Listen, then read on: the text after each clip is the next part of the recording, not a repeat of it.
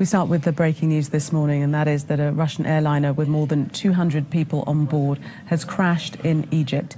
In the last hour, rescue teams have reached the crash site in the Hassana area of the Sinai Peninsula, just south of Arish, with reports that the Airbus A321 jet has been completely destroyed.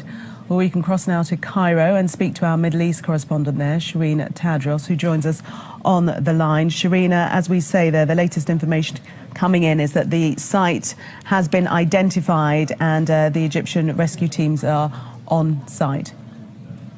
That's right. I mean, a lot of ambulances are still on their way, as we understand it, but some have arrived, and so too have Egyptian security officials, and that's where we're getting the official information from. And what they're telling local media is that most of this plane has been destroyed. They don't expect that there are many survivors, if any, unfortunately.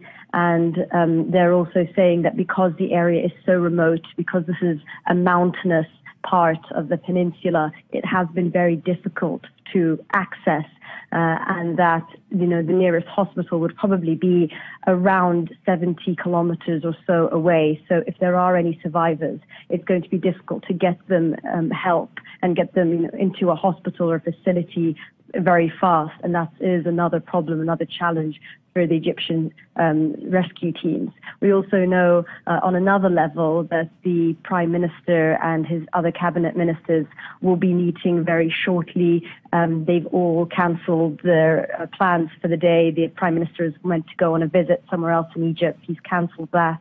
And they're going to be setting up an operations room, they say, in order to try and find out exactly what went wrong, and also to handle the crisis from here on in. There'll be, of course, a lot of bodies that will need transporting, probably here to the capital, Cairo, where they'll then be flown out.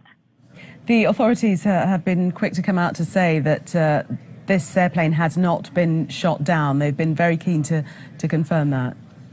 Yes, of course, because whenever we're talking about Sinai, of course, many people think of the northern part of Sinai, where there has been a war raging between security, the Egyptian security, Egyptian state, and militants on the ground. And there has been daily bombings, airstrikes, raids, and many people have been killed over the course of the last year. And so the Egyptian security officials were very quick to say that this is nothing to do with that war. This the suggestion being that this is an error, a mechanical error or so on, that made the jet crash. And so that is an important thing for the Egyptians to highlight, of course, because they have been fighting this war for over a year. They have been trying to tell tourists that there is no danger in coming to Sharm el-Sheikh. And indeed, tourists have continued to come. We were just there in Sharm el-Sheikh a few months ago speaking to people, and they did feel very far removed in Sharm el-Sheikh, which is in southern Sinai, to the trouble that were happening hundreds of kilometers away. And the area that the plane has come down in, as you say, I think you were saying, quite difficult terrain, which will only make any rescue and recovery even more difficult. Yes, of course. And because it's just in that central part, a lot of the help will be coming from the south. But going through those mountains is going to be extremely difficult and has proved challenging. We know that most of the rescue teams haven't actually arrived yet. It's very basic services that are actually at the crash site right now. The problem is that the most of the infrastructure, if you like, is in the northern part, and that's an area that's completely inaccessible right now. The area of Al Arish and further north to that is where there is a proper military facility, a proper hospital, and so on. But that is a no-go area because of the militant uprising that is going on there, and so that's also complicating matters further. Okay, Shireen, for the moment, thank you. So that operation continues. And also to handle the crisis from here on in. There'll be, of course, a lot of bodies that will need transporting, probably here to the capital, Cairo, where they'll then be flown out. The authorities have been quick to come out to say that this airplane has not been shot down. They've been very keen to confirm that. Yes, of course, because whenever we're talking about Sinai, of course, many people think of northern part of Sinai, where there has been a war raging between security, the Egyptian security, Egyptian state, and militants on the ground.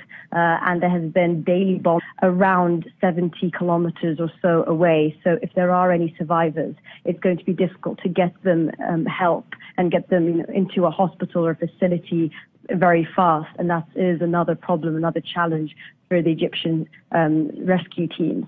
We also know on another level that the Prime Minister and his other cabinet ministers will be meeting very shortly. They've all cancelled their plans for the day. The Prime Minister is meant to go on a visit somewhere else in Egypt. He's cancelled that. And they're going to be setting up an operations room, they say, in order to try and find out exactly what went wrong. That's right. I mean, a lot of ambulances are still on their way, as we understand it, but some have arrived, and so too have Egyptian security officials, and that's where we're getting the official information from. And what they're telling local media is that most of this plane has been destroyed. They don't expect that there are many survivors, if any, unfortunately. And they're also saying that because the area is so remote, because this is a mountainous part of the peninsula, it has been very difficult to access, and that the nearest hospital would probably be airstrikes, raids, and many people have been killed over the course of the last year.